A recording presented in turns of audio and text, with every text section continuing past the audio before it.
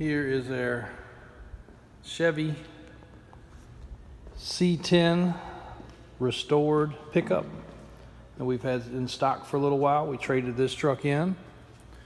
It's a 1970. Extremely well restored, short bed, regular cab pickup. We normally keep this tucked away in one of our warehouses. We do happen to have it here at the car lot currently, sitting over here in the showroom. Lots of pictures on our website, but sometimes pictures just don't do justice for trucks such as this.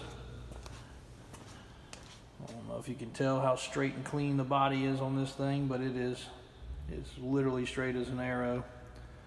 We don't know the extent of the restoration, but the fellow we got it from was told it was pretty intense, but was not a rust bucket rough truck by any means. And looking under the truck, I can believe that. They did add a roll pan.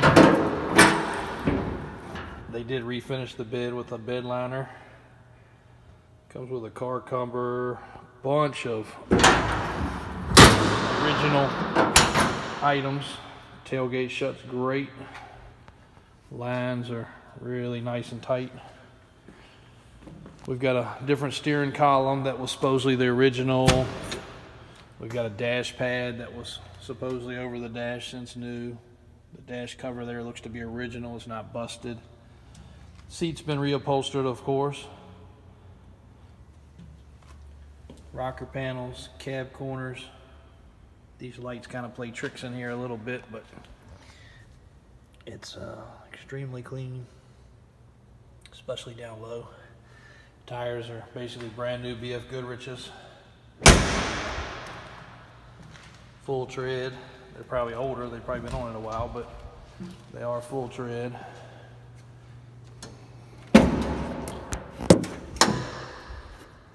Under the hood is well detailed out and clean. Small block Chevrolet.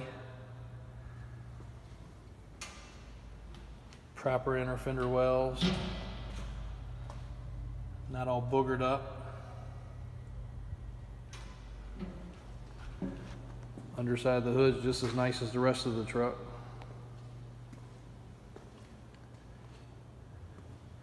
Even the hinges are nice and clean, not all streaked up with rust. Sitting in here on the floor. One little drip it leaves each time we park it for a week or two. About the size of your thumb maybe. That's the only drip this truck leaves. Not bad for an old classic truck. Drip rail still on it. They didn't shave anything. They didn't chop anything. Tail lights, marker lights, everything's like it's supposed to be. Does have the roll pan. They did a heck of a good job on that. That's a welded in. Pretty sure it's steel. Yep, steel all the way across, roll pan. Went through a proper Virginia inspection. In this truck we would accept pretty much any type of trades. Boats, cars, RVs, other trucks, hot rods, classics. Only thing we don't do is motorcycles currently, so feel free to reach out. You won't find them this nice very often. Don't know if it's been lowered. Might be sitting a touch lower than stock. If we get a minute, we'll run this thing up on the lift so that you can get a good idea of what it looks like up in the air. But here's a quick video underneath. You can see it's not a rust bucket.